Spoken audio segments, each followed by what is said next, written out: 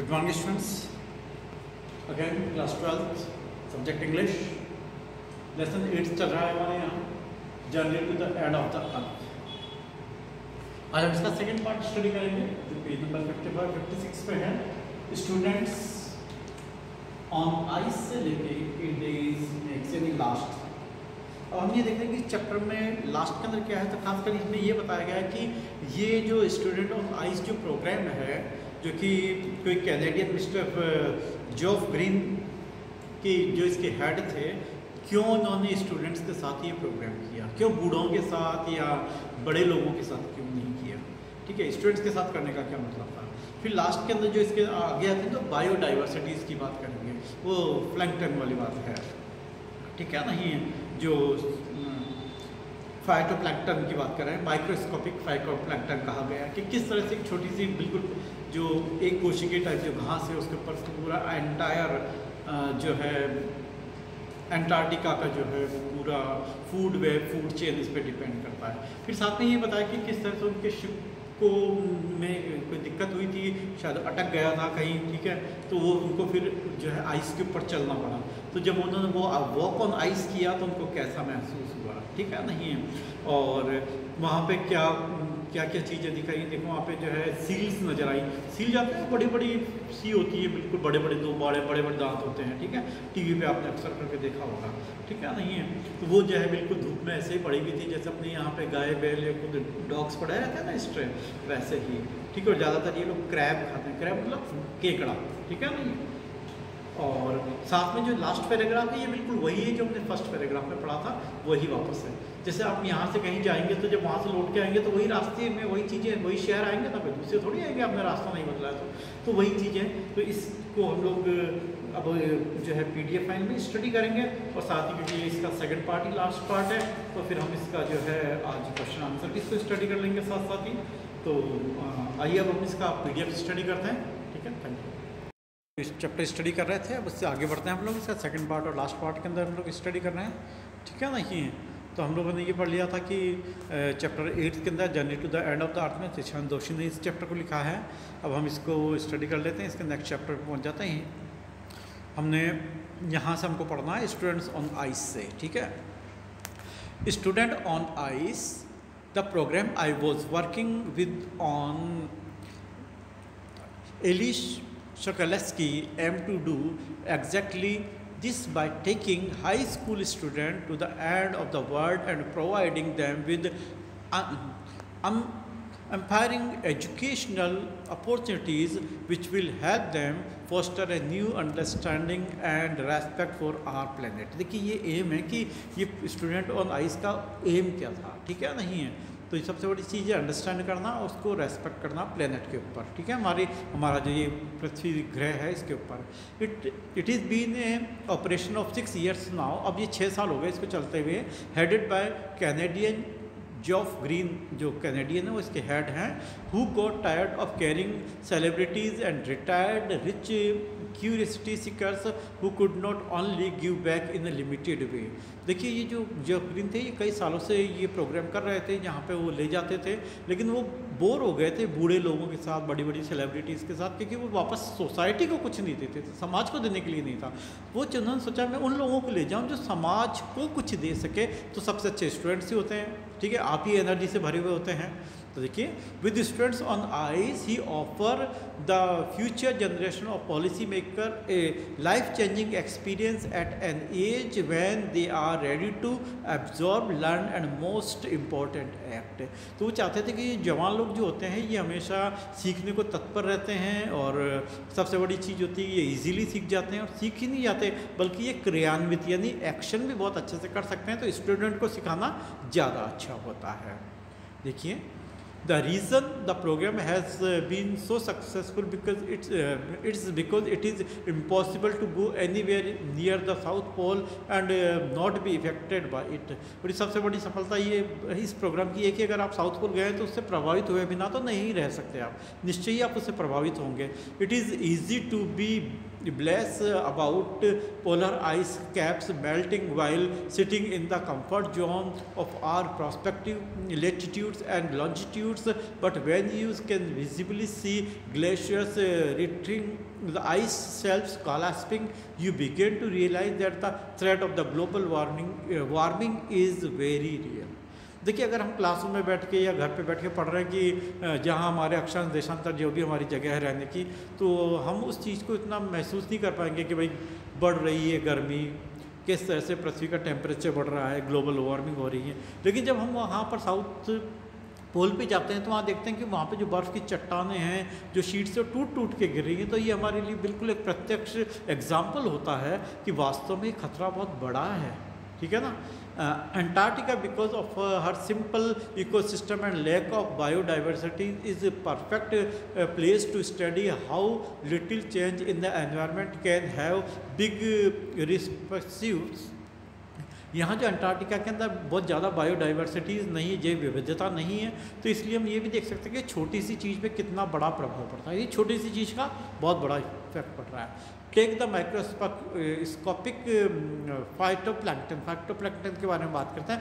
These grasses of the see that nourish the sustain the entire southern ocean food chain. ये जो food chain होती है ना, खाद्य श्रृंखला, उसको प्रभावित करती है एक छोटी सी एक कोशिकीय घास। ठीक है, नहीं है।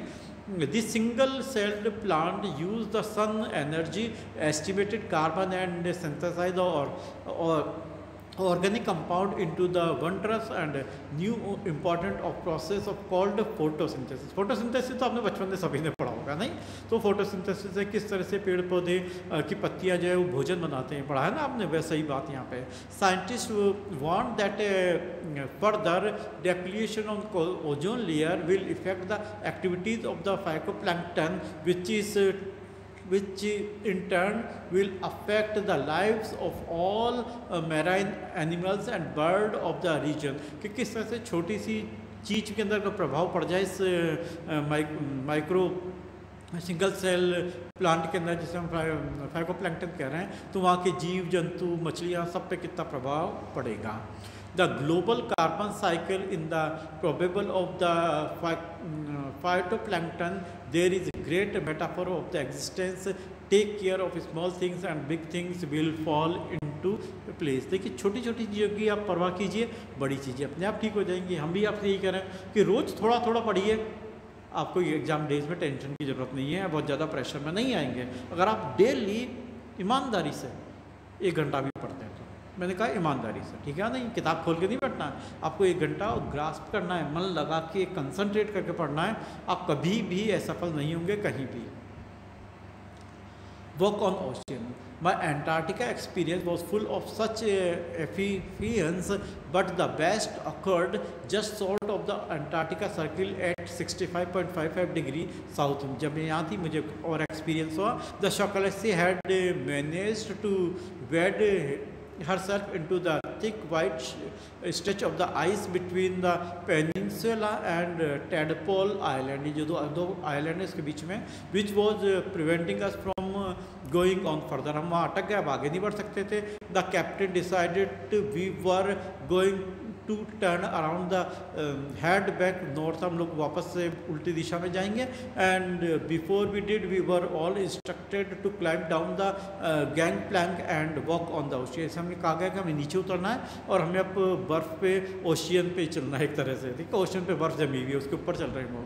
तो there we were all 22 of us, देखिए कुल मिला के 52 जने थे, kitted out in Gore-Tex and glare, walking on the stalks whitening that seemed to spread out forever। चारों तरफ जो रोशनी थी वो चारों तरफ फैल रही थी, हम उसके ऊपर चल रहे थे। Underneath our feet was a meter thick ice pack, और हमारे पैरों के नीचे कई मीटर लंबी, कई मीटर मोटी जो है बर्फ़ की परत थी।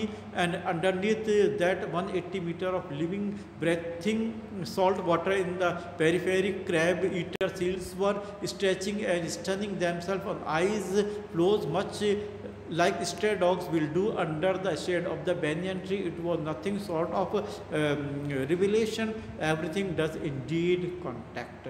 अब वो बता रहे कि किस तरह से जब हम चल रहे थे, हम तो हमारे पैर के नीचे कई जो है मीटर मोटी बर्फ़ की जो है एक तरह की सतह थी, ठीक है। उसके नीचे पानी था, उस पानी में कई तरह के जीव जंतु थे, और साथ ही ये बता रहा है कि वहाँ पे बड़े बड़े दांतवाली सील जो है फिश पड़ी थी, और बिल्कुल ऐसे पड़ी थी जैसे अपने यहाँ पे आवारा कुत्ते पेड़ों के नीचे रहते हैं ना, वैसे ही। और ये एक बहुत ही अद्भुत नज़ारा था। 9 टाइम जोन, ये वापस से रिपीट हो रहा है। 9 time zone, 6 check points, 3 bodies of the water and many ecosphere letter I was still wondering about the beauty of the balance in the play on the planet. और मैं वापस लौटते हुए आई और मैंने इस पृथ्वी की सुंदरता को देखा। How would I B if Antarctica was to become the warm place that it once use to be. सोचिए कि अगर वापस अंटार्कटिका उतना गर्म स्थान हो जाए जितना पहले कभी था, तो भाई चारों तरफ पृथ्वी पे तो मैं सोचता हूँ कि पानी पानी हो जाएगा, ठीक है। Will we be around two see it और would be have gone the way of the dinosaurs, mammoth and woolly rhinos. तो हो सकता है दोबारा से वापस वही डायनासोर आ जाएं, बड़े बड़े मेमथ आ जाएं और वुली रिनोस, यानी जो गेंडे जिनके ऊपर जो वुल होती है जैसे शीप्स पे होती है ना, वैसी। हुज टू से पता नहीं कब ऐसा हो सकता है या नहीं हो सकता है। But after spending 2 weeks with the bunch of teenagers who still have the idealist to save the earth. वो टीनएजर जिनके पास आज भी ये इस बात का जज्बा है कि वो दुनिया को बचा सकते हैं। All I can say is that a lot can happen a million years but what A difference A D makes. बहुत कुछ इन करोड़ों सालों में हुआ है, तो ये बात नहीं है कि एक दिन उसमें कुछ खास नहीं कर सकता, एक दिन भी बहुत बड़ी रोल प्ले कर सकता है। चलिए आज हम इसके क्वेश्चंस करेंगे क्योंकि लास्ट पार्ट है इस चैप्टर का। ये जो इसका पार्ट ए आ गया, ट्रू एंड फॉल्स से आप ही करते हैं, बी पे आ जाते हैं। Answer the following question in about 10 to 20 words. What is phytoplankton, बताया था क्या था, आज ये भी पढ़ा हमने। How are the Himalayas formed according to the author, किस टाइप से बना है, मैंने बताया चट्टानें खिसकती हैं, ठीक है, नहीं है, इस तरह से हिमालय बना था। और हिमालय तो बिल्कुल यंग जो रेंज कहलाती है, और अपने ज्योग्राफी टीचर से अपन जरूर डिस्कस करेंगे, ठीक है। What does the author compare stretching and running of the crab eater seals to, कुत्ते से करी थी ना, स्ट्रे डॉग से। सी देखते हैं question number 1, Y is phytoplankton necessary for the survival of biodiversity in Antarctica. Question बहुत इंपॉर्टेंट है, ठीक है। तो मैंने बताया ना फूड वेब चेन डिपेंड करती है उस पर। What was the author's first reaction on reaching Antarctica and Y. वैसे तो वहाँ पे कोई ह्यूमन कभी रहा नहीं, तो वहाँ टोटली ह्यूमन इफेक्ट से फ्री था, ठीक है, नहीं, टोटली अमेज्ड, आश्चर्यचकित हो गए थे, स्टन्ड रह गए थे। Third question, which programme was the author A part of the expansion of the Antarctica, why was the programme successful, ठीक है। स्टूडेंट्स ऑन आइस बताया था, और कैनेडियन हेड थे जेफरी ग्रीन थे, ठीक है, नहीं है, वो शिप का नाम जो था वो एकेडमी सकलश था, ठीक है। और साथ ही बताया क्यों सक्सेसफुल था, क्योंकि इसमें यंग पर्सन थे जो कुछ दे सकते हैं, एक्ट कर सकते हैं, ओल्ड या सेलिब्रिटीज़ नहीं थे। पार्ट डी, ये क्वेश्चन भी इंपॉर्टेंट था। अब डी में आ जाते हैं। Why does the author think that Antarctica is the right place to study human race past present and future. ये क्वेश्चन इंपॉर्टेंट है, बहुत बार बात की है, इसको तैयार कर लीजिए। Describe the अंटार्कटिकाज atmosphere as experience by the author, ये क्वेश्चन भी अच्छा है।